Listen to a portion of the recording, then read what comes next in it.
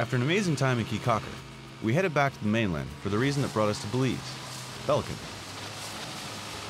From the marina, we picked up a van and drove to the airport, where the Belikin Brewery is strategically located near Ladyville. I've been curious about Belikin ever since my first trip to Belize several years ago. Its reputation as the beer of Belize is more than just a marketing slogan. It's everywhere you look, it's everywhere you eat, and it's served at every bar. It's what people drink. You can't find Budweiser or Coors in Belize, which I'm not complaining about, but I found it a little odd that here in a tropical paradise, one brewery has monopolized the entire country's market. Ask around, and locals will tell you that Belikin has dominated with iron-fisted business tactics and will do whatever it has to eliminate the competition. Driving up, all I could think about was that it looked like some kind of fortress.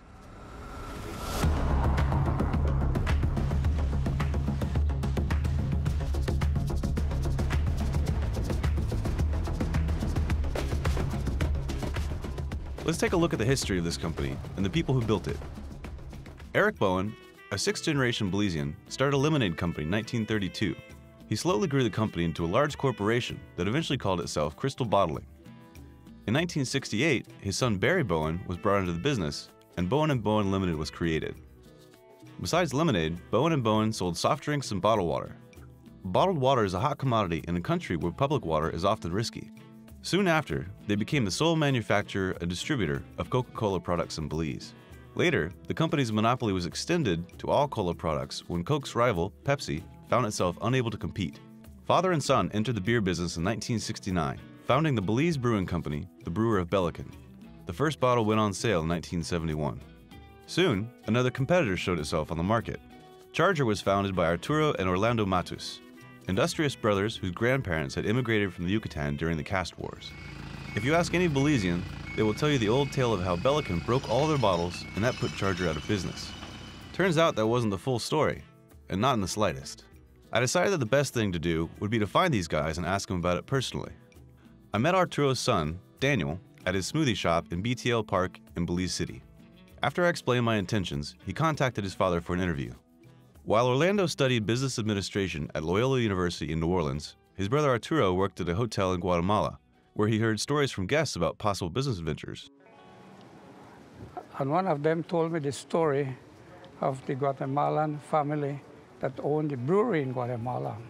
And it got me very interested to see how this family started a brewery in Guatemala and became very successful on the long run. Orlando liked the idea too.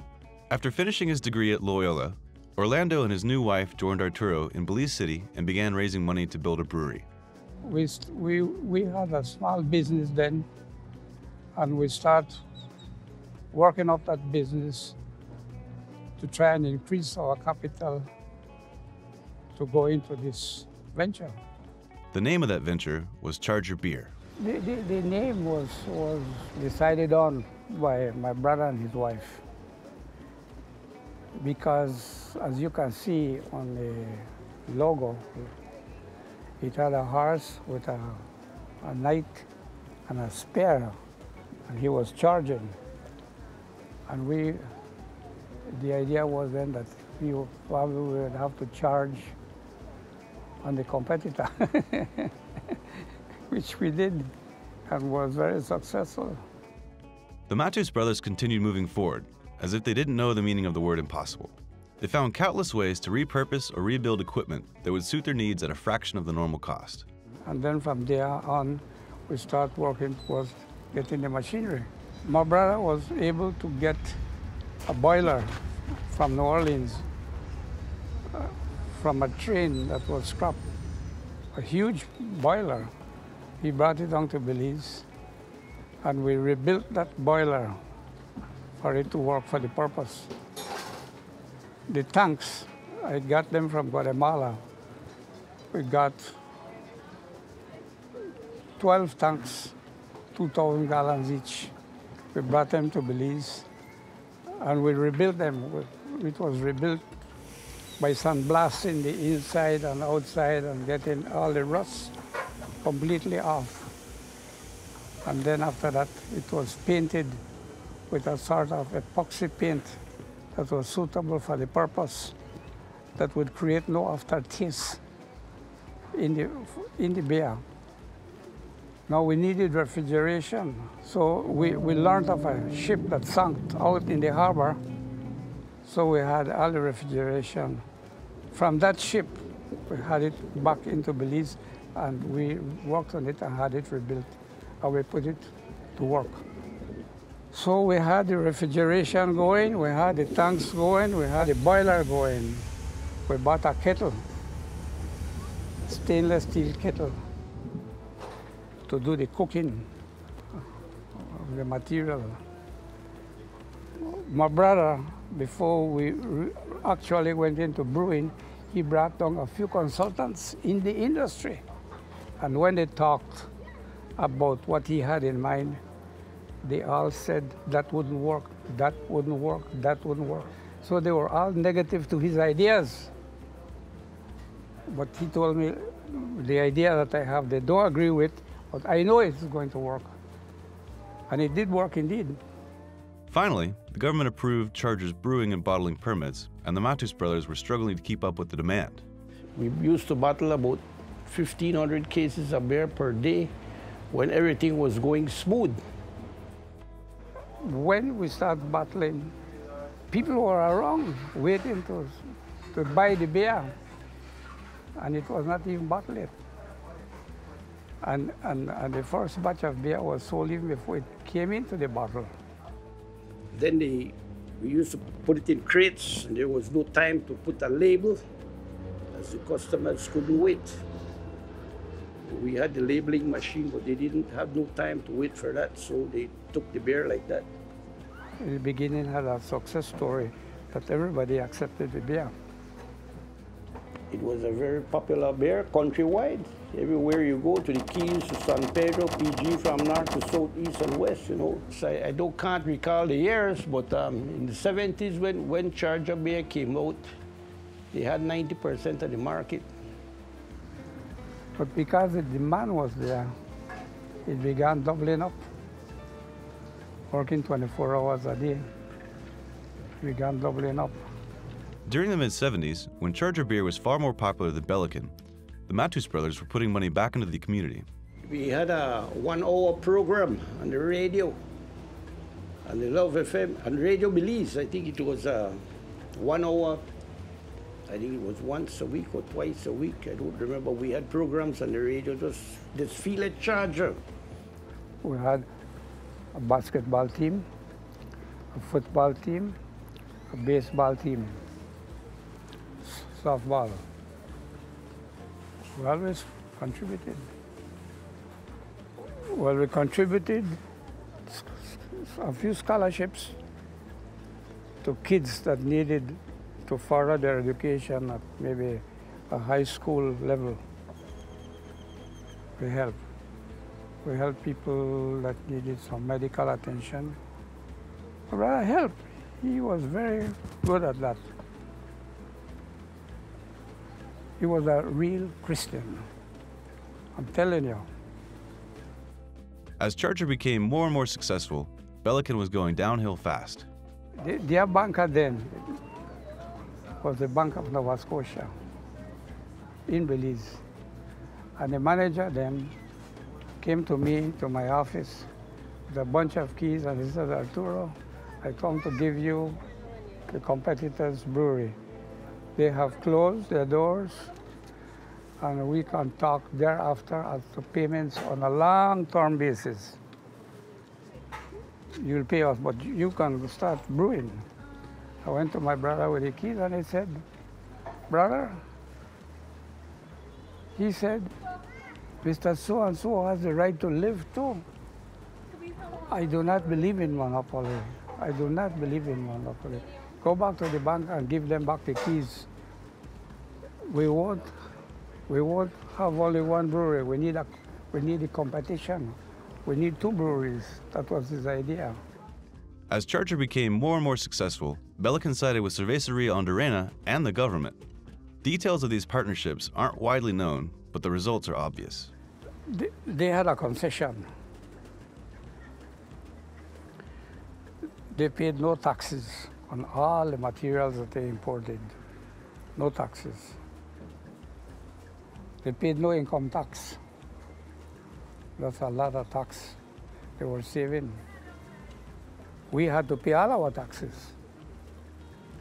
The Belikin equipment started deteriorating, and they got a loan from the Bank of Nova Scotia, I understand, for $1 million, and they have renovated their equipments and built up and got new bottles, ceramic labels, and it was probably the same people that owns millions of dollars that decided that they would come back to Belize with a new strategy of bringing in equipment to distribute draft beer. And they went around to all corners of the country to give it to them free of charge on the conditions that they would freeze the sale of charge of beer. And they did it. And they kept telling the customer, oh, we have it, but it's not cold. But we have Belikin that is ice cold. This is what happened. This is a fact. The situation turned even more sour when ideas of sabotage arose. One Sunday, my dad went to check out what was going on at the installations, and he found the one compressor was not working. And when my dad opened to check the lube that's in the base of the compressor, he found sand in it. And that's what messed up that compressor. After setting a new market environment, it didn't take long for Belikin to turn the tides of beer sales in Belize.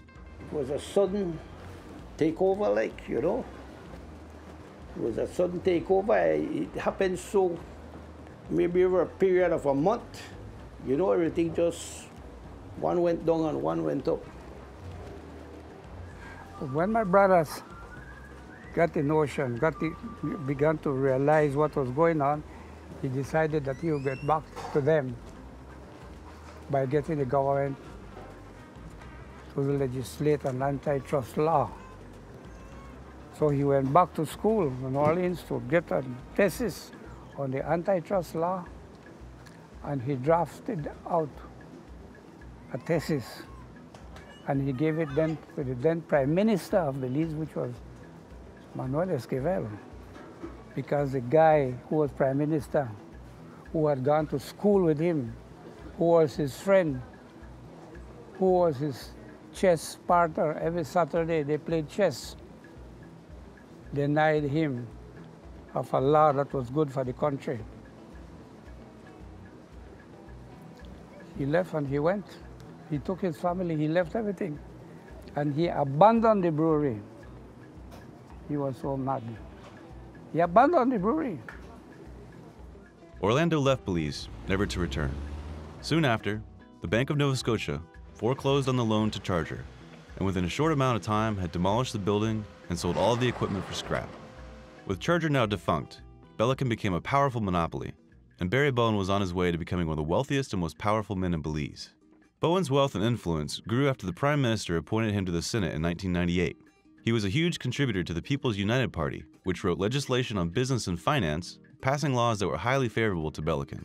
Import taxes soon made larger, more well-known imports too expensive for the average Belizean. Bowen and Bowen then got the rights for two of those major beers. For a long time, the Red Stripe distribution license was held by Bowen and Bowen. In this case, it said that instead of competing with a rival, the company simply withheld it from the marketplace. Also, Belikin obtained the sole rights to brew Guinness at the brewery, therefore taking out that competition from the market. The Bowen family is deeply invested in numerous industries, including agriculture, shrimp farms, coffee plantations, auto dealerships, private nature reserves, and resorts. Between all these holdings, the Bowen family, at one time, owned over 1 million acres. That's almost a fifth of Belize. That would be like one American family owning all of Alaska. Okay, so here's the question. Are monopolies bad? Well, not necessarily, but it depends on the company and its corporate ethics. If a company, like a local utility company, is the sole provider of electric power, as long as they are looking out for their customers and providing cost-effective power, then there's no problem. But if that company raises its rates unfairly, or keeps innovative new power suppliers from the marketplace, then it's a bad deal for everyone else. This brings us to the topic of corporate ethics. In the past, corporate ethics meant looking out for the end user and giving them the best product. In the later half of the 20th century, the definition shifted to mean that corporations are mainly only looking to make money for their shareholders. In the beer world, what does this mean? Let's take a look at AB InBev, the company that produces Budweiser, Beck's, Michelob, and hundreds of other brands around the world. They're a big, faceless, multinational corporation known for buying other companies and reducing the ingredients of the original recipes to make more money per beer sold. This is in direct contrast to how a lot of these brewers started, where they focused primarily on the taste and the quality of the product that was being created. In the US, Budweiser may or may not still reign as the king of beers, but in Belize, the Belize Brewing Company, the producer of Belikin, wears the crown of royalty.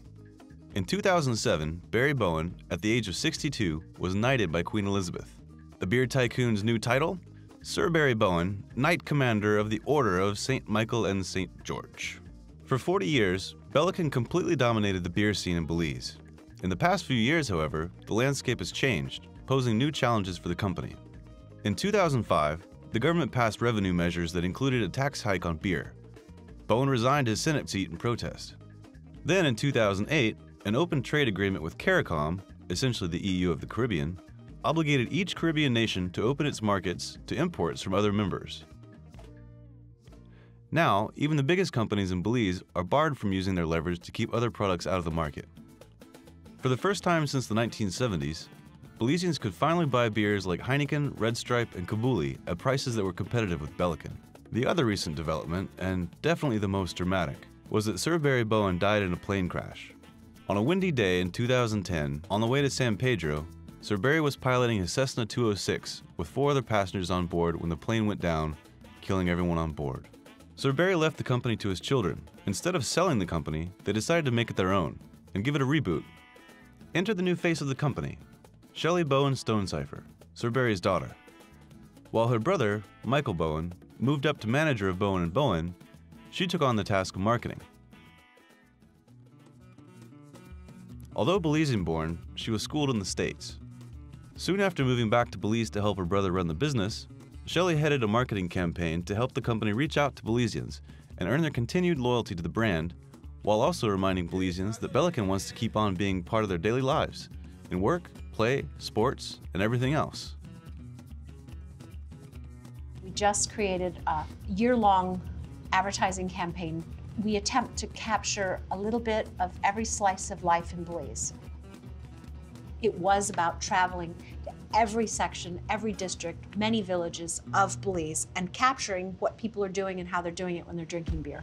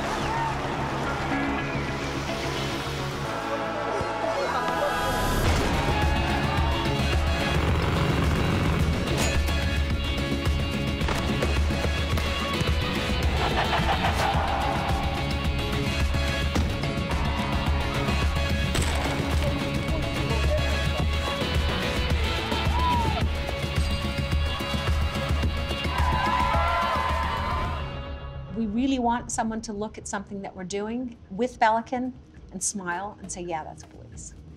Just, yeah, that's my country. When we did put the first 90-second commercial on television, we got so much feedback from expats or people who had lived here or people who have moved out of Belize saying it made them homesick, and we knew we'd done the right thing. It went viral. We probably had, 200,000 hits within the first 2 months, which was unheard of for a country of a population of 300,000. That means everybody. Another important move by the company was hiring Nolan Michael. Nolan is the first Belizean brewmaster in Belikin's 40-year history. My brother, when he took over, decided that we needed a Belizean brewmaster. It made all the sense in the world, and we had somebody on board who was going to be perfect. It was Nolan. Previously, we've only ever had German brewmasters. I have become the first brewmaster, Belizean-born brewmaster for Belize Brewing Company. He went and got all the certifications needed, which was easy for him because he's like this geeky engineer who knows everything and chemist. I have a master's degree in organic synthesis chemistry and analytical chemistry. Those were pretty much prerequisites for attending the World Brewing Academy. Without a doubt, it's an honor and a privilege. Belikin also wants Belizeans to think of them not only as the biggest company in Belize, but as a good corporate citizen.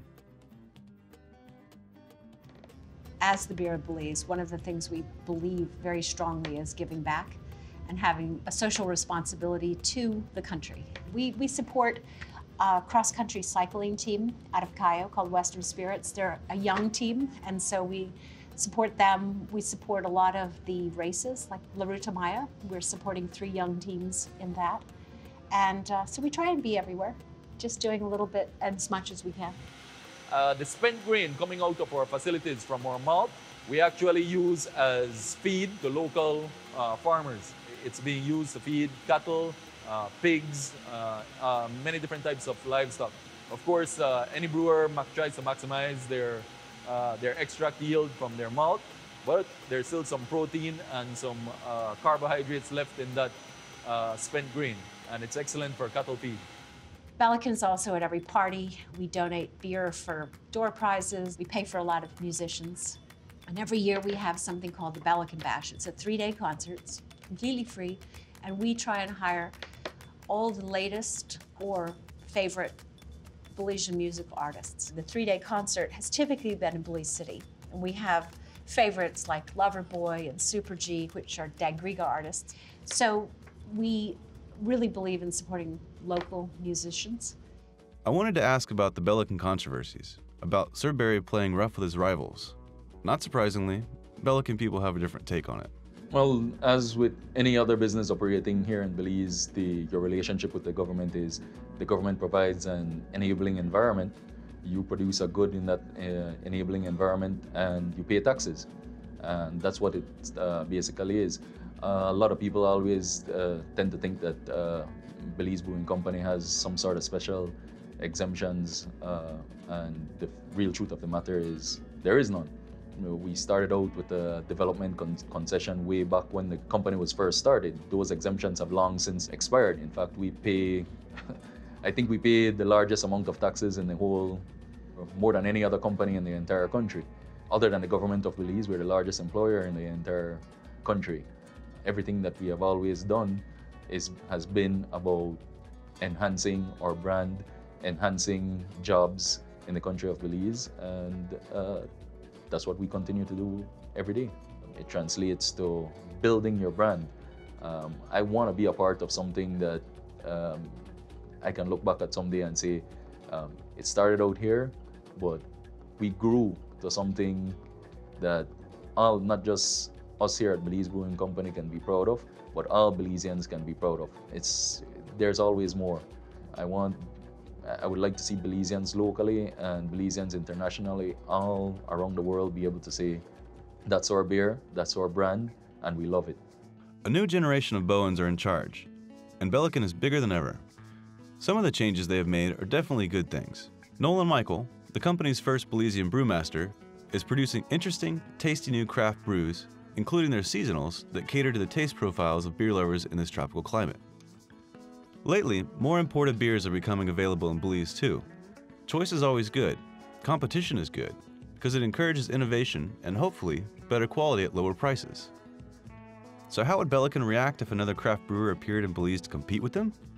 The Belize Brewing Company has had the luxury of being one of the only breweries in Belize for decades. If another brewery were to arrive, or people were to set up nano breweries, craft breweries of some nature, I think we'd welcome it if the beer were good. We'd certainly have to reserve judgment and decide whether or not the beer was worth drinking, but you know. Since the death of Sir Barry Bowen, Belikin has worked overtime to rebrand themselves as a craft brewer. I guess this really brings up the question about what a craft brewer is. If you were to say that it's all about a company listening to the local audience and producing artisanal products especially for them, then yeah, Belikin is craft, and they're doing the right thing. I must say that I really like their Mayan chocolate stout. With that roasty stout flavor up front, with the smooth cacao finish, I could drink that all day. It's been an honor to have you guys here. I hope that comes true. I hope that you saw it in our staff.